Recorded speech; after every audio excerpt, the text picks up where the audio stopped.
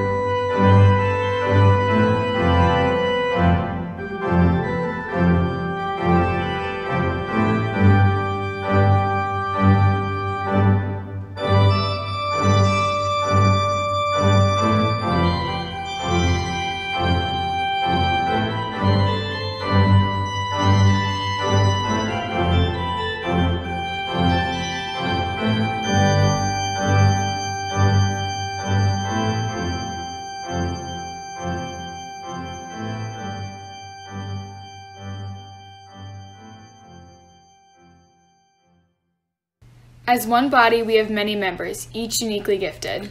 We who are many are one body in Christ. Prophets and poets, thinkers and teachers, artists and advocates, consolers and caregivers. We who are many are one body in Christ. With thanksgiving, we offer our varied gifts in service to Christ who makes us one. Let us glorify the Lord.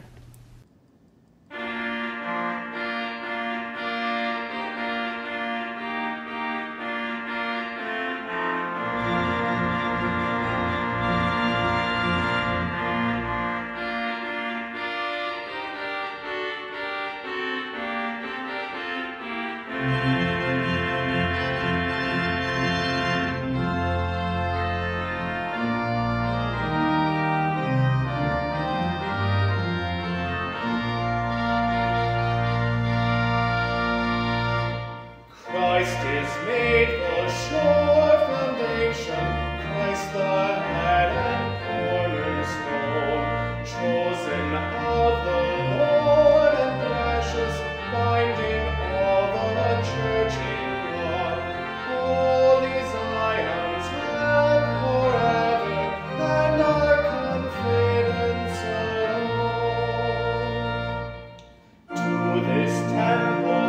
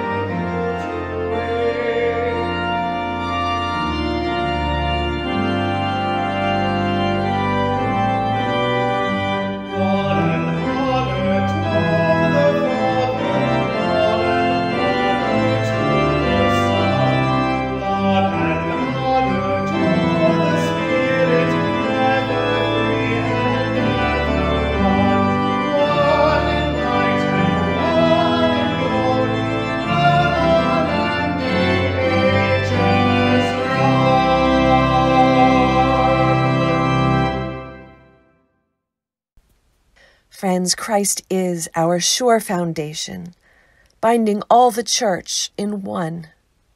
Even as we worship in our many homes, we know we are the church together, building together on Christ's foundation of love and faith. But we also know that week in and week out, we fall short in following Christ's ways. So we come together here in this sacred space and time together to confess our sins before God and before one another, knowing that God's mercy is from everlasting to everlasting. Let us join together in prayer. We call you the Son of the living God, but we do not trust you to be at work in our world. You are the Messiah who delivers us from death to life, but we doubt your power to transform our lives. We profess you are the Christ, the Lord of our lives, but our attention often wanders and our loyalty is tested.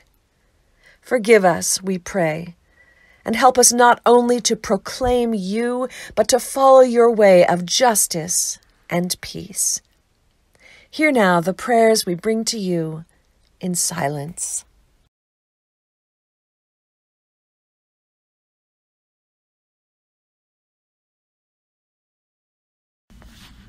The mercy of the Lord is from everlasting to everlasting. And so I declare to you in the name of Jesus Christ, you are forgiven. And may the God of mercy, who forgives you all of your sins, strengthen you in all goodness and empower you with the Holy Spirit to live a life worthy of your calling. Amen.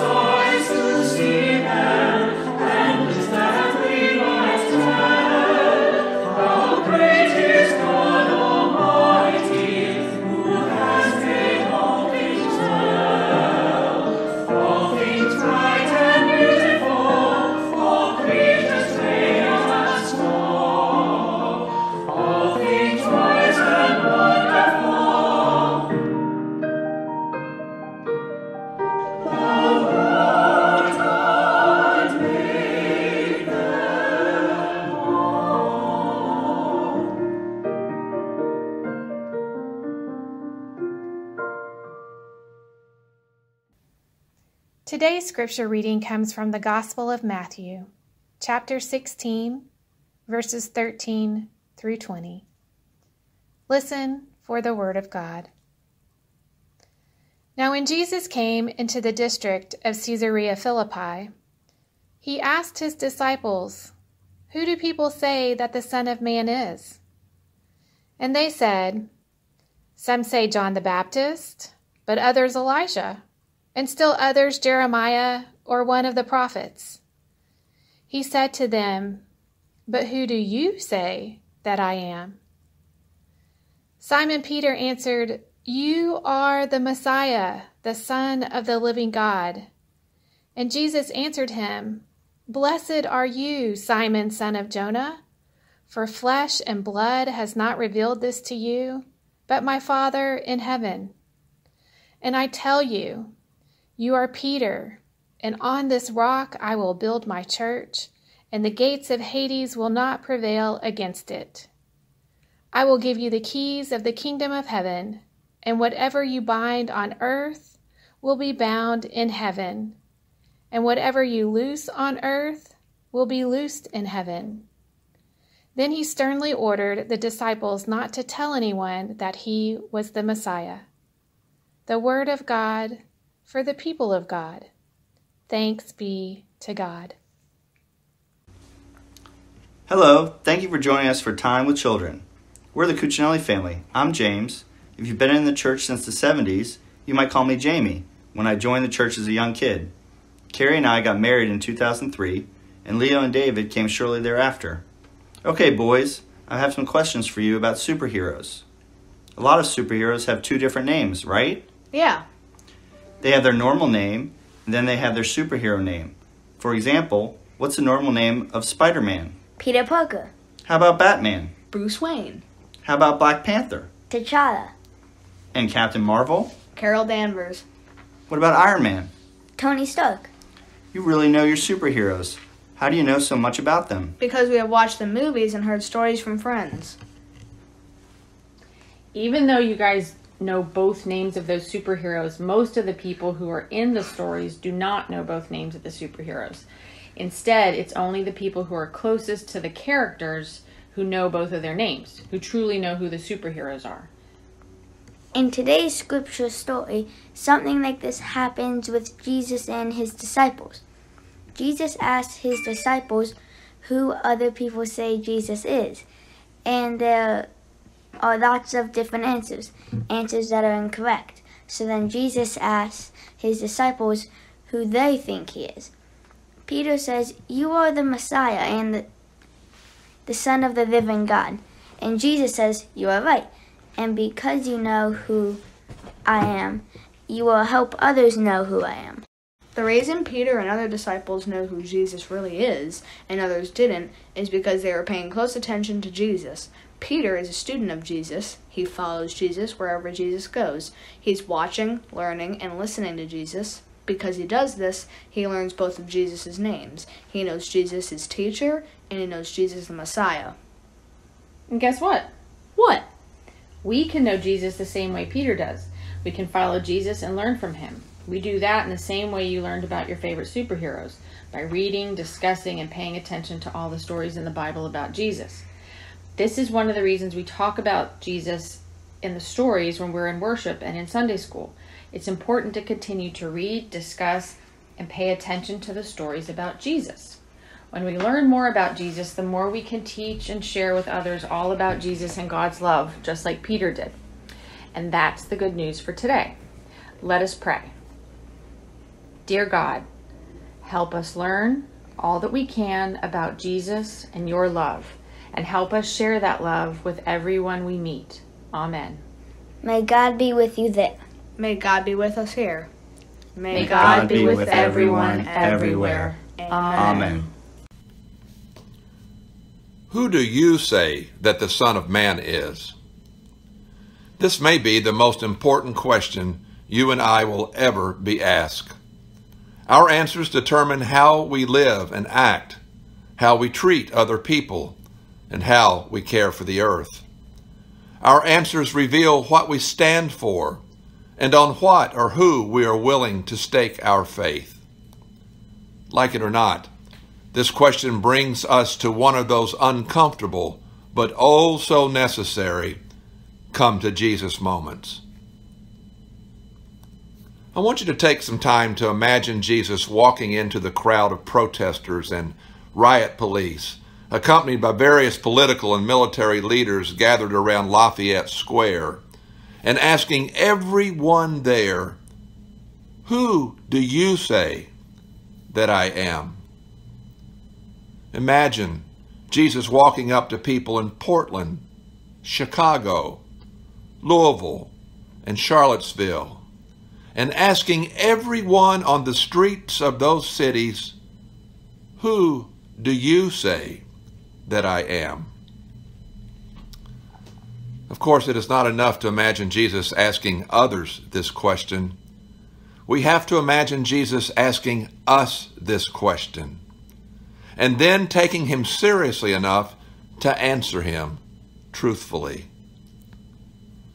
To paraphrase Caroline Lewis, there can be no more playing it safe, no more silence, no more hiding behind vague theological commitments, no more letters or petitions or statements alone. It is not just what the church or its pastors say that counts, but what you say. Questions of identity are at the center of the Gospels. And as Eric Barreto points out, the Gospel writers are not just interested in correctly defining who Jesus is, but also in shaping a community of people molded in light of his actions and teachings. And so, says Barreto, these questions of identity are not just matters of definition, but of formation, not just doctrine, but discipleship.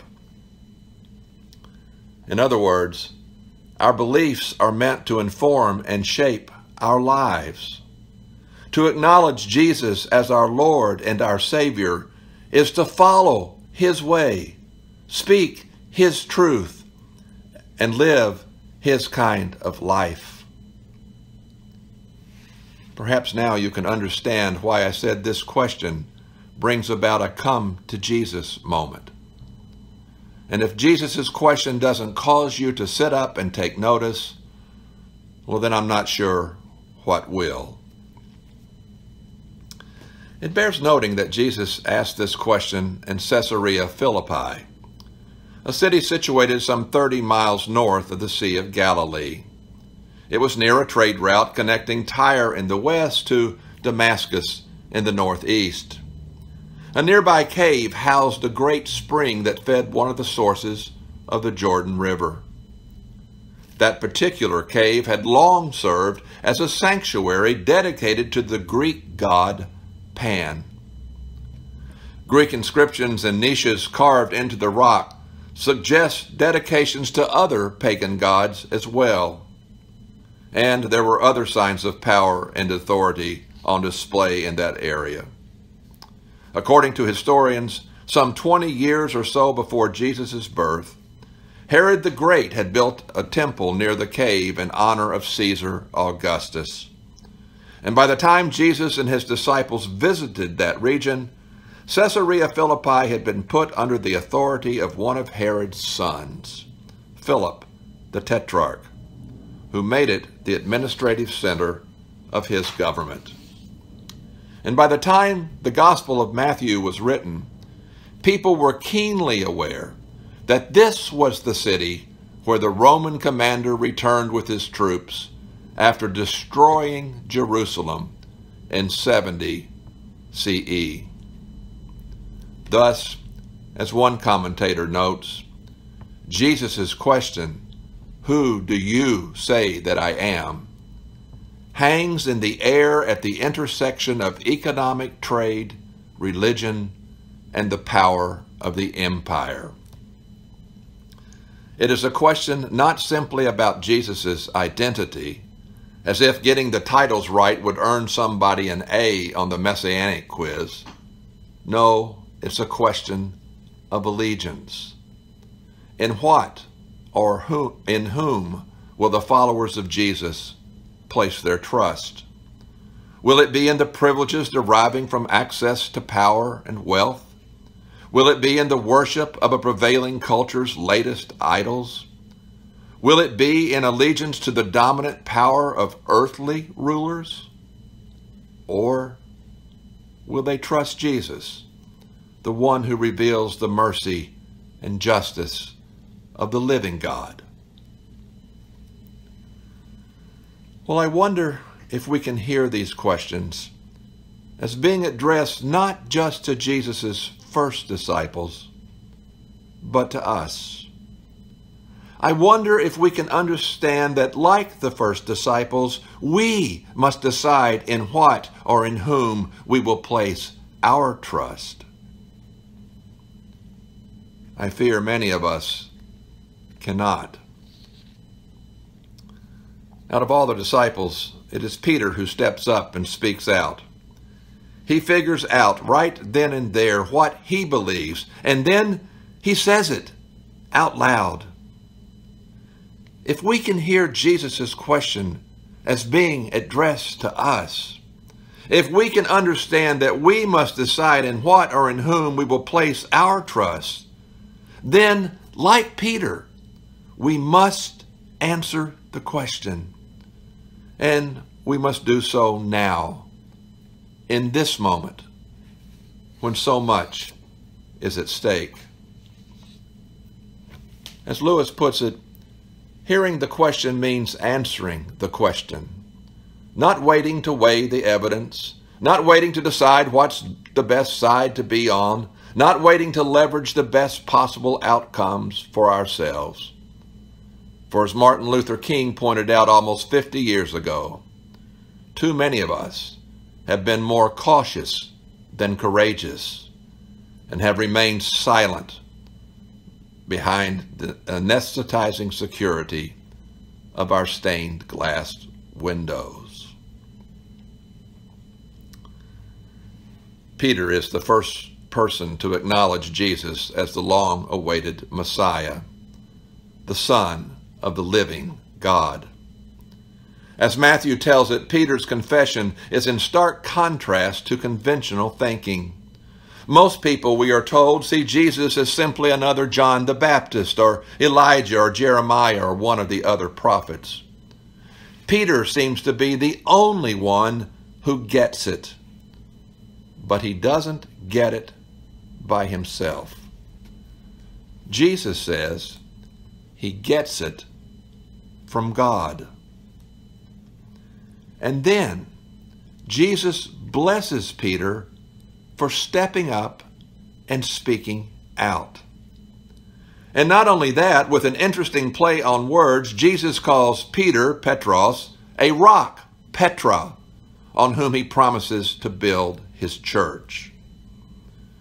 Parenthetically, it is interesting to note that Matthew is the only gospel writer to use the word church. Something to keep in mind as we contemplate what it means for us and other church members to bind and loose things on earth. But that's best left for another sermon. For now, I think it is enough to know that Jesus' promise to build his church on Peter is not given to him as a reward for his faith, but because there was and there still is a need for the church to be his body at work in the world. And Jesus' blessing of Peter is likewise not given for Peter's personal benefit, but so that he and other members of his church could be a source of blessing for others. To paraphrase Lewis, Jesus does not say he will build his church on Peter because he got the right answer, but because Peter spoke up. According to Jesus, the church is not the church when it stays silent. When people's lives are at stake, cautious silence is not an option. And make no mistake about it, people's lives are at stake right now. Jesus knew this. Lives are at stake when Jesus' church cannot figure out how to make bold stands and then act them out. As Peter reminds us, Jesus is the Son of the living God, the Word made flesh, who suffers alongside of us, who loves us enough to take a stand and to act on it, knowing full well where that will lead him, to a cross. I believe this Son of the living God loves all people equally. I believe this Son of the living God wants us to do the same. I believe this Son of the living God wants you and wants me to take bold stands and act them out, to step up and to speak out against the corrupt and corrupting policies of the modern empire. I believe the Son of the living God wants and expects us to bind up the things that have gone awry and to loose the things that have been kept under wraps for far too long. I believe this is our come to Jesus moment. There can be no more playing it safe, no more silence, no more excuses. May God help us to seize this moment and use it not just for our sakes, but for the sake of the world and all the people God loves. Amen. Having heard the word read and proclaimed, let us profess our faith together now, using words from a declaration of faith. God sent Jesus to proclaim release to those who are bound, to announce that God's promised kingdom is at hand, to urge everyone to repent and believe the good news. The Lord is moving toward the time when the glorious liberty of the children of God will be manifest throughout the whole creation. We testify that God is at work here and now, and when people obey Christ's commission to witness to him, when they spread the good news by their words and embody it in their lives. We are called to witness to Christ, spreading the good news by our words and embodying it in our lives. As each of us seeks to discern our call in the particular circumstances of our lives, I urge you to stay connected with our community of faith. This morning, join us at 11 o'clock for a special coffee hour with our choir as we learn how they've adapted in this time of pandemic. Please also take note of many opportunities detailed in the weekly eGram to act for good, including advocating for those facing eviction and participating in a virtual walkathon to support Alive, a vital provider of food to those in need in Alexandria.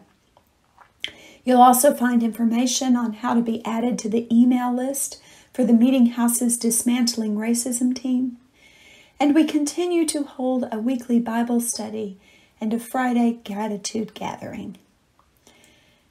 And also, please don't hesitate to reach out to us if you are in need of pastoral care or help of any kind. We can't physically pass the offering plate right now, but we are still called to give of ourselves. As part of our response to Christ's call to discipleship, I ask that you continue to support the church financially so that we can continue to reach out to others and work for God's kingdom here among us. Let us pray. Who do you say that I am? You are the Messiah. Living God, you call us to love our neighbors as ourselves, letting go of our hurts and grievances. Hear our prayers that in place of anger and alienation, there may be peace. In place of loneliness, compassion. In place of aimlessness, direction. In place of fear, trust in you. Reconciling God, we give you thanks for your never-ending guidance through your prophets and leaders and teachers who modeled the way of love and healing and peace for the whole universe. We offer these prayers on behalf of ourselves and our neighbors who are one in the body of Christ. We pray for the hundreds of thousands of lives lost here and around the globe to this deadly coronavirus. We pray for so many in California fleeing for their lives from deadly wildfires. Even as we offer thanksgiving for first responders and frontline workers everywhere, risking their lives to help others. May your compassion prevail. We pray for our military and their families across the world who work to guard our safety amidst terrorism and war. May your peace prevail.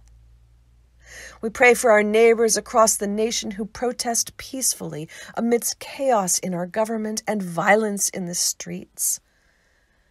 May your justice prevail. Loving God, you who hear the cries of those in need, wrap loving arms around all who are suffering so they might know peace and comfort and courage. Support and give courage to students and their families as so many decide how to continue their education safely.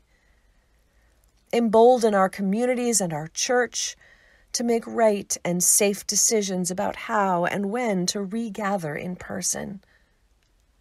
Strengthen all of those who have fallen ill, who are recovering, who are grieving, as well as all of those whom we hold close in our hearts in the silence of these moments.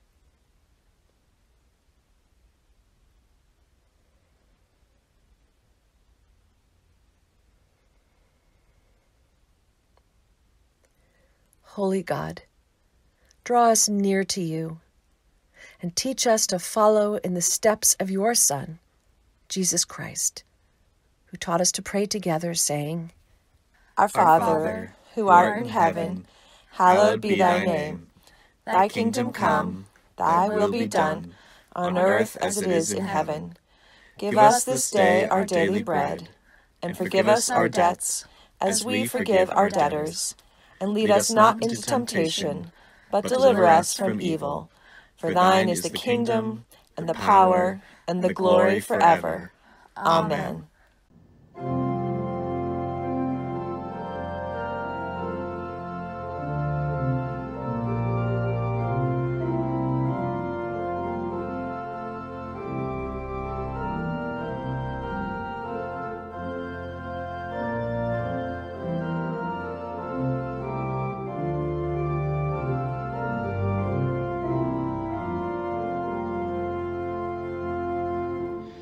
Take my life and let it be consecrated, Lord, to thee. Take my moments and my days, let them flow in ceaseless praise. Let them flow in ceaseless praise. Take my hands and let them move at the impulse of thy love. Take my feet and let them be swift and beautiful for thee. Swift and beautiful for thee. Take my will and make it thine. It shall be no longer mine. Take my heart, it is thine own. It shall be thy royal throne. It shall be thy royal throne. Take my love, my Lord, I pour at thy feet its treasure store.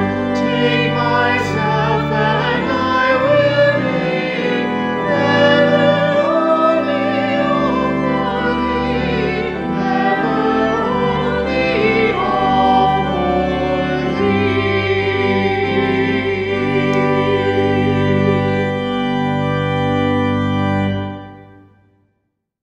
This is your come to Jesus moment.